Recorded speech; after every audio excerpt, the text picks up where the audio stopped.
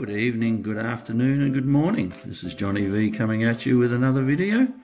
Today I'm bringing you the ultimate Matchbox 60D and 58F Ute Muster. Another episode in the collection of Johnny V. I'll give you a broad overview with the drone so you can see where the cars are all displayed and the variety of these utes that I do have.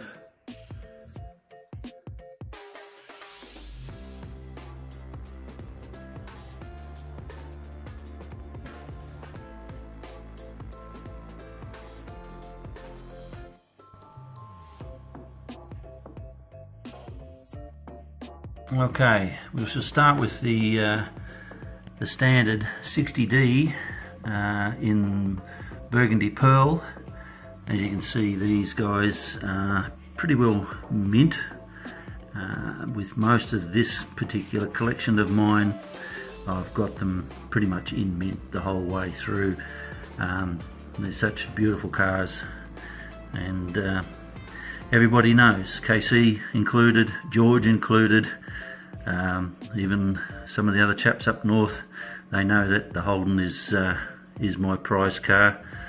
And I love working with these even as customs as well. These particular three,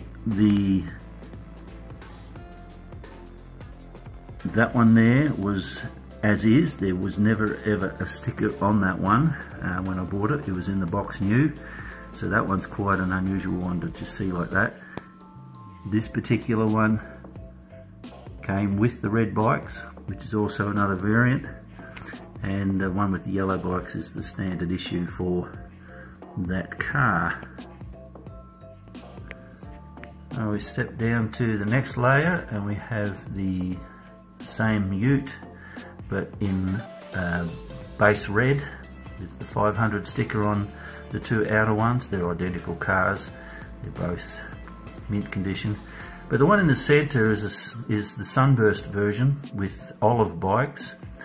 It was an interesting one because normally that sunburst issue has red interior, and I've done some work on finding it, and Christian Falkensteiner is my reference for these guys, and he said that generally it's just the red one, but this hasn't been altered. This is as is out of the factory, no changes to it, yellow interior and red body, two little tiny chips there, but nothing's different from it apart from the fact that it's got the sunburst sticker on it. So unless somebody's playing games with me, I've pretty much authenticated that as a real deal. And the cream versions, or they might appear white on the video, but they are actually cream in colour, these utes. With the Superbike logo on the side, red bikes, red interior.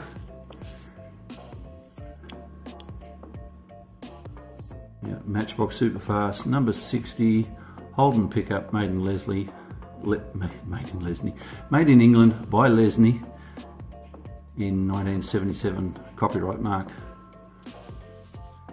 These are all in really neat condition as well.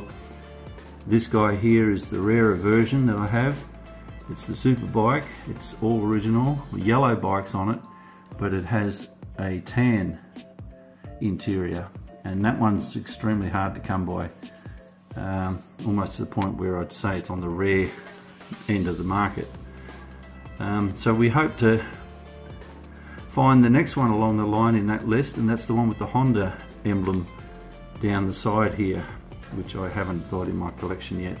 I'm still hunting around for that one. Now we step over to the Ruff Trek era of the utes, which is the 58F. These two are probably some of my favourite ones in the collection as well. I mean, they all are part of my collection as favourite pieces, but certain ones stick out quite a lot, and these two yellow ones are hard to come by in any condition, and They're just stunning looking trucks. They really are. The colours work really well with them. They've got clear windscreens instead of that horrible orange. These are really good, and they're two different productions. This one's from Macau. If we can get that to come up for you. There we are, Macau. Same copyright time, 1977. And this particular one, because in better light, this is actually it's made in Thailand, and it's a lot fairer in colour. And this one also, if you can see in the ceiling of the car there, it hasn't had the rivet tampered over to hold the windscreen in. So technically, I'd say this is a factory error. So, and I have the boxes for these. These came in basic Holden boxes, which I can show you now. So this is an original box. It's not from these cars. I've actually put them over. I just grabbed one out of the cabinet. But that's the style for those. But these also came in this one, which was quite amazing, because normally they would be on a yellow box with a window in it, and when I bought these, they were in one of these types of boxes. So again, something different. Stepping over to the racing series of Ruff Trek utes, I have the 4 convoy sets there.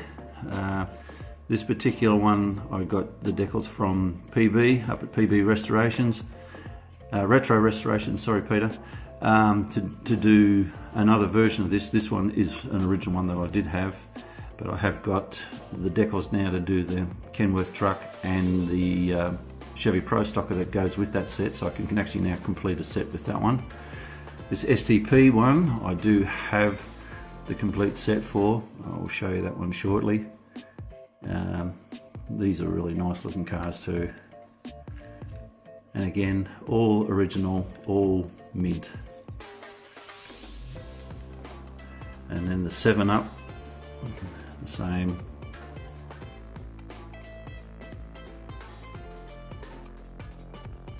And finally the Fabergé Racing Brute 33, good old deodorant that everybody used to wear back in the day. Where would you be without Brute 33? Was the old ad saying. So there you go. I'll now go and grab the boxes for the couple that I do have for the sets, and I'll show you those too. Alright, this is the Matchbox Racing Team, and it's actually got the 217 on the box, or on the card there at the back. So that's what that one will eventually look like. All you need in this vehicle is the racetrack. Yes, true that. But this is the STP one. It comes with a sprint car of sorts, and then the race transporter. Obviously these are still on their blister. And on the back there you go, you can see the, if I can get it to shine without the light too heavy on it, you've got 3 car race sets, race teams that can't be beat. You got a support van, Chevy Pro Stocker in the Pepsi, and truck transporter. Then you've got the Ruff Trek with the 217 set and the Chevy Pro Stocker. And then you've got the Son of a Gun set, which is one I haven't seen around at all, Firebird, support van, 4-wheel drive version, and the Kenworth Traveller, and then again the STP set.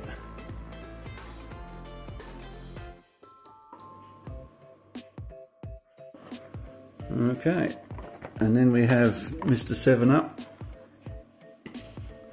in the old style box, lemon and lime, natural flavouring, 7-Up company, with the Chevy Pro Stocker on the back and the truck, Team Matchbox number 5.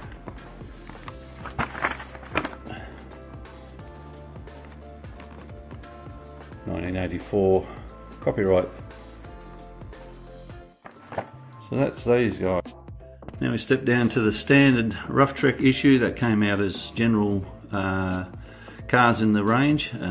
These two here, they're both identical. That one's a little worse for wear. He's got some marks and chips all over his roof and mark on the decal and a few scratches. I think this one has obviously been played with, but it was in a batch lot of cars that came in box as I bought them for my collection over a period of time. So that's those guys. But this one is in mint, and I do have the box for that one as well. That's a nice looking truck. And then in that range I have this one as well, which is the one that was used in the James Bond set.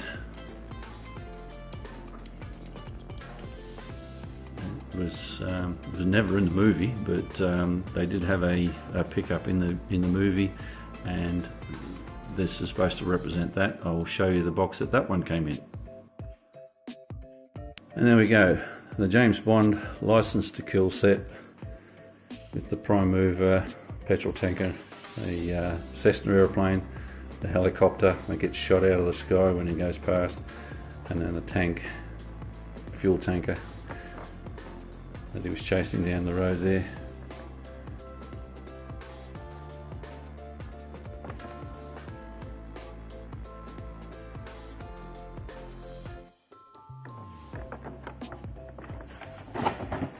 And some more movie scenes from the back.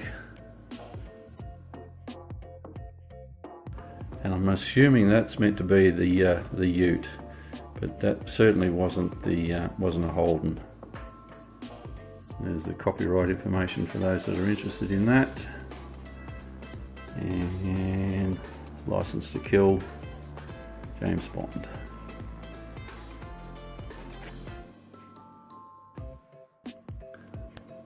So that's that little guy there.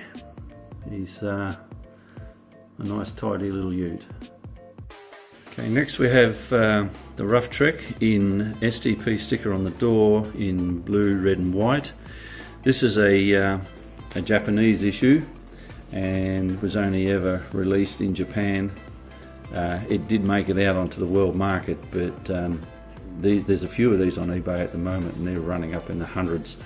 I was very fortunate when I found this. The guy had a bulk order in that he was moving pretty quickly, and these do come in a standard window box, which is what most of the Ruff Treks do come in, but this one has actually got all the Japanese print on it.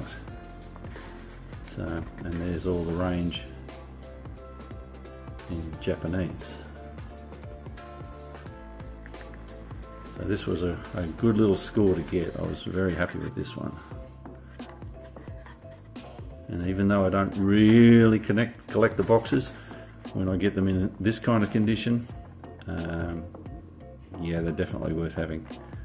And this was made in Macau as well. So there we go. So that's that bloke there. He's got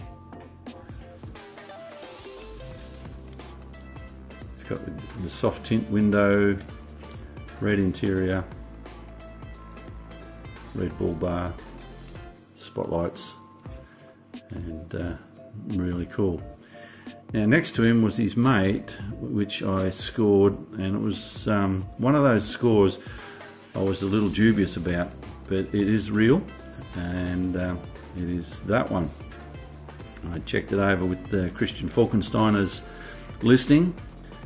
Everything is in the right place for it. There is a tiny little Marlboro sign above the STP. There's Marlboro on the bonnet, and it's on both sides.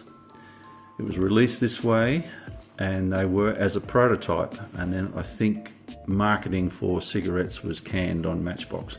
So there's only a few of these out there. I've managed to score one. It was a hard fought fight to get it, but I have got it. And that's that bloke there. It's quite the gem. And it's identical to this bloke, except the way the stickers are rearranged. or the tampos in this case. So another oddity to have in the Holden collections. There are others out there that I'd really love to get, but some of the prices on those are just ridiculous. Next in the list is the high risers, or the mud busters, or bog buster in this case. The big boys with the big wheels. These are an unusual variety of this ute. They really are something to look at, with their high rise wheel factor and the big blowing motor out the bonnet, and they don't have a payload on the back like the other versions do.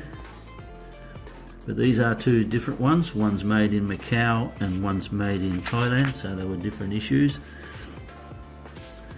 They also have different tyres on them. One's got paddle wheel style and the other one's got heavy duty tractor style. They also have two different coloured interiors. One's got an orange yellow and the other one's got a bright yellow. These are also a rare version of this. These guys, or rarer I should say, they're not rare, this is rare enough, with actually fluoro orange and or fluoro yellow tyres on them, and they came out in a range back in mid 80s. So yeah, that's Bogbuster. Okay, next we have these two fancy critters here. What can be said about these except that they're truly a hard one to find. They're actually from a play set that was released in Japan, and the game was based on the Gaslands era or futuristic period of time, and there was a reclamation bin area where these things would fight, and that's where you'd have to sit out time. It was a game board idea. I would dearly love to find the rest of it, but these are the only two I can find of this specific game. And these two guys are called Turbo Force. Specifically this one, because he has all his battlements on him. I'll move him around so you can see him a bit better. He's got a different payload on him than the other ones have, like it's, you know, containment, it's a nuclear power or whatever else. It's got armouring around the windows and around the body, and then it's got the claw that actually opens and closes to capture your victims and bring them back to the reclamation area. So there we have it, Turbo Force. And this particular one is called, let me just go and get the information board. Oh, sorry.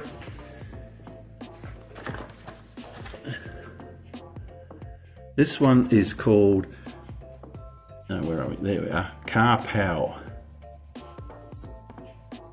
It's kind of weird name for a car, but that's what it's called, Car Pow. And it picks up and crushes stuff. The rest of the guys in the set, there is Road Raider, Barrel Bomber,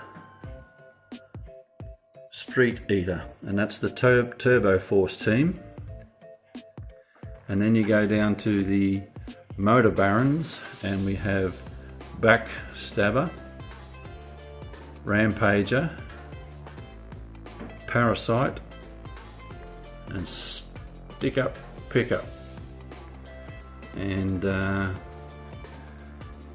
that's the box that would have been Turbo Force. And we go back, then that's the cover board. And this is cardone punched, so she's pretty special.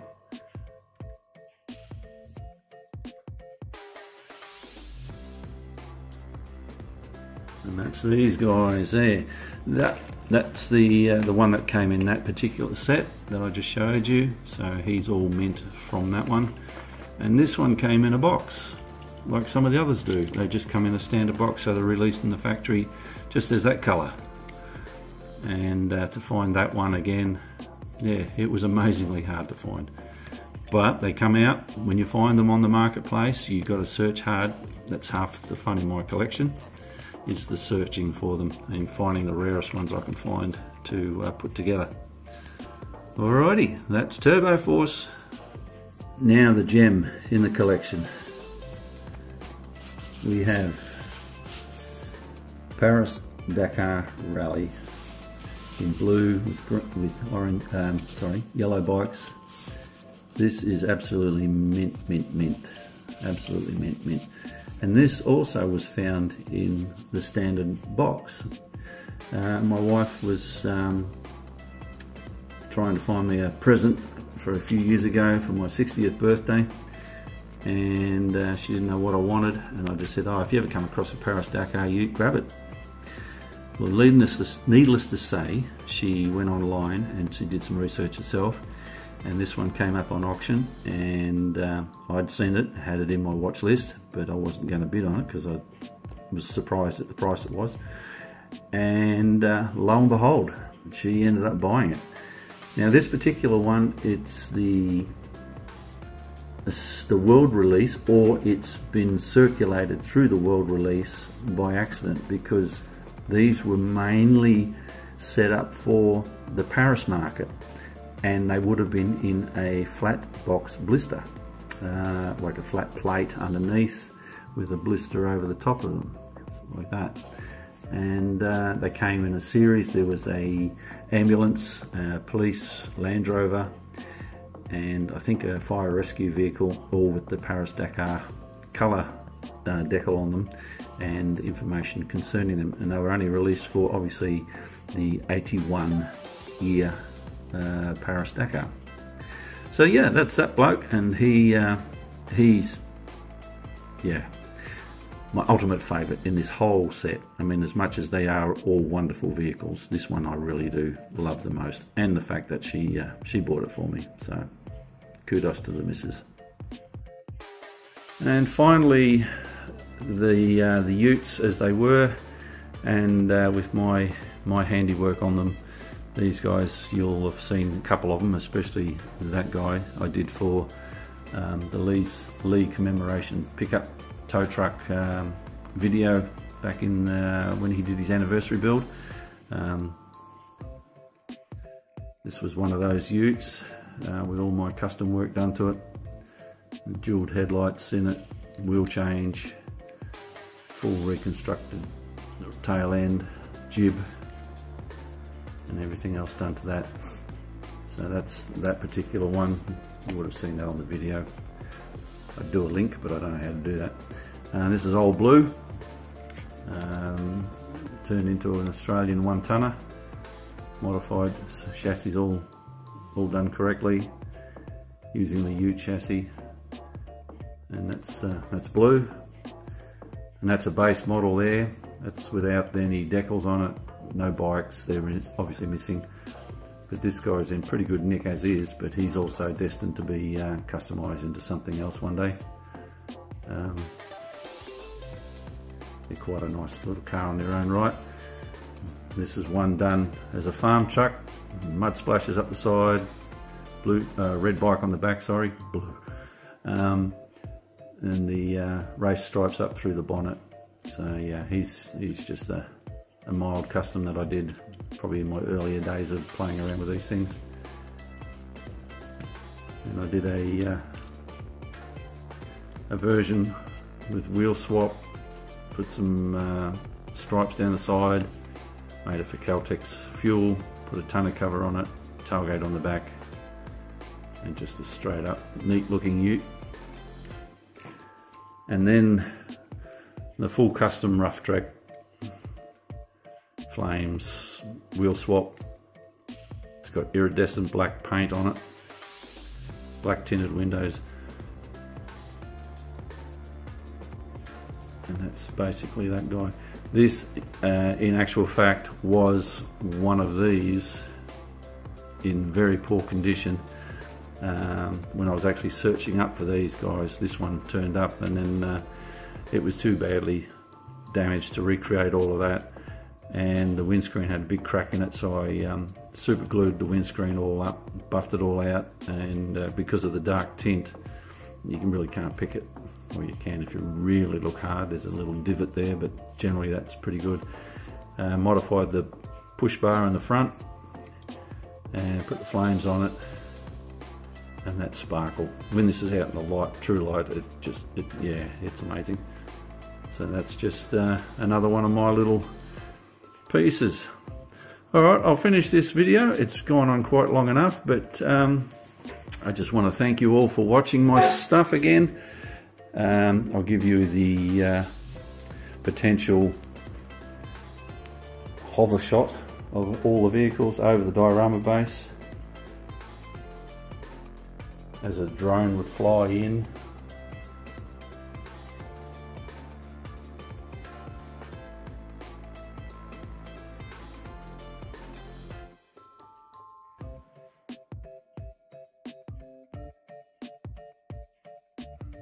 And thank you for watching. Thank you for subscribing, and those that wish to subscribe, please do so, following the link at the bottom there, by hitting the subscribe button and the bell to be notified for further builds and videos. And we hope that you guys are all doing well, and I will hopefully have another video out sometime in June. So all that, I'd like to say thank you guys. Take care. This is Johnny V saying goodbye. Bye bye.